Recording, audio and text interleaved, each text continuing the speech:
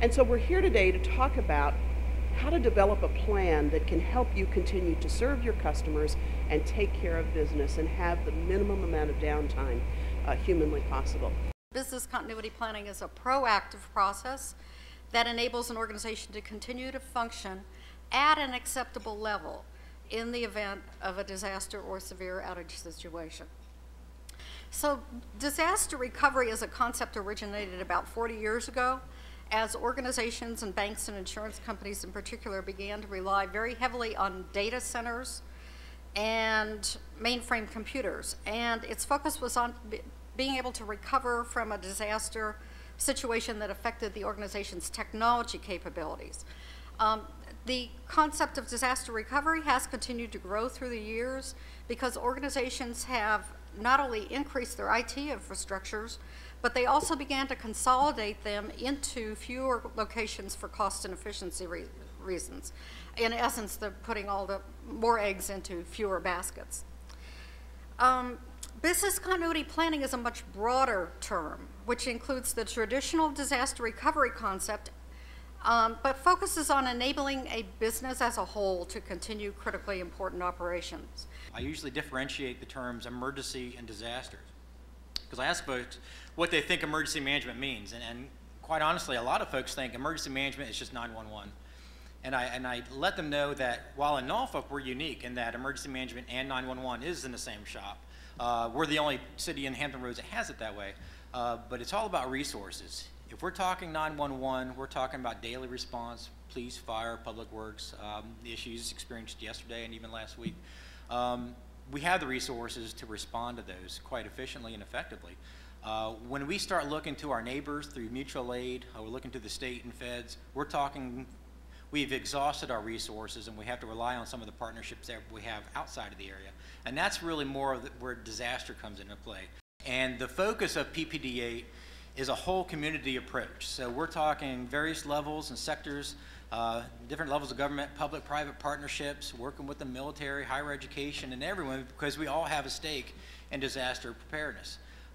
You hear the political slogan, it takes a village, and quite honestly, that's the approach that we take in Norfolk and mostly throughout the region is we have to look within our own communities for the resources that exist. And I think you'll find that there are some incredible talents and resources that we have before we even need to look at the state and federal cavalry, as they say. So looking at PPD8, which for us is tied to Homeland Security grant dollars, so it's not mandated, but it is if we want to be eligible for Homeland Security grants. But also, it's a good business practice. It makes sense that, again, we're all in this together, so we're all going to prepare, plan, train, and exercise together. But I would tell you that the one thing is to have a plan, but it needs to be a living, breathing process. You can't have a BCP plan, have that 3-ring binder, or have that real nice, sexy PDF on your website that you pull to and dust it off when a storm's coming, or a cyber attack, or active shooter, God forbid, or an F-18 crashes in the city. You never know what's going to be out there. And if you don't have that plan, it's not a living, breathing process. At a time of an event, you're going to have a crisis on your hand. It's going to be double what you're facing because you don't know what to do. So you have to develop that BCP plan. You have to communicate it with your employees. You have to train it. Review your after-action report, which is probably the most missed step in my opinion. Review the after-action report or lessons learned, and then apply that back in your plan. It's a living, breathing process, and you start over again. And I would say that you should do that annually at a minimum, to test those resources out. If I can help you or help your employees in any way, no matter what your business is, whether you're my competitors or not, I'm here to help you and here to save lives. So we'll share with you our lessons learned. And that's something that I think is important. Learn from someone else's misery. We talked about Katrina as a good baseline. A lot of folks have learned a lot of critical things from some of the disasters that have happened across the country. Look at these websites and learn from other people's misery. Very sad that they had the issues there, but don't make that same mistake that they made or miss that step that they missed when you have an opportunity to go out there and capture that.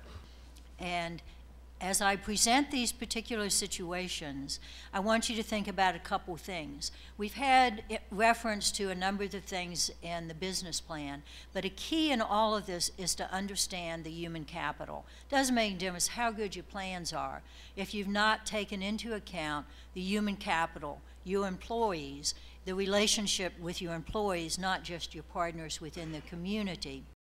I'm really into prevention, and prevention is not only the continuity plan, but prevention is also some sound public health measures that need to be taken into account and you need to think about, because these sound public health measures address that human capital, and the human capital is what's going to keep your business going. Don't make no difference how well your phones are working or how well you've been able to implement these other IT matters or facility matters if you don't have the people to carry them out. Essentially, nearly 1 in 3 businesses that suffer a major disaster will fail within 2 to 4 months. That's incredibly fast. No matter how small you are, you've got to look at your resource and you got to plan. If you don't, you're going to plan to fail. And if you don't take the time, I know it's difficult. We all have bandwidth issues, so I don't have the textbook answer for you. It's going to be the cure-all and take you back and solve that for you. But I would say be creative. If you take, if you have 50 employees, if you take 10% and train with those folks, and then take the next 10%, and then work that training and development plan on some type of Gantt chart so you cover everyone, it's critical. Yeah. If you don't, you're not going to identify your gaps, and you're going to find out your gaps in the middle of a crisis, and that's the wrong place. That is the wrong place to find that out, isn't it? Professor Kirchner, how about you? I think it's important to tailor your plan and your business continuity management structure for the size of the organization you have, and you want to do what makes sense for you.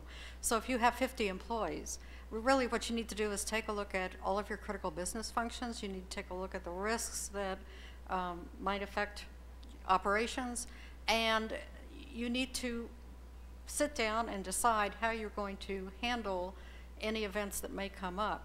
My job description says emergency preparedness. It doesn't say emergency preparedness only for homeowners. I mean, I want to work with you in the private sector, and we can have training, and we can I can help you facilitate exercises. So there's opportunities there that it's my obligation and my interest to help you with that. So bottom line take homes, use the technology to your advantage. There are a lot of free and low-cost resources out there that can help you prepare for your plan, do the plan, and then practice, practice, practice, practice. And wear your mosquito repellent this summer, please. Thank y'all so much.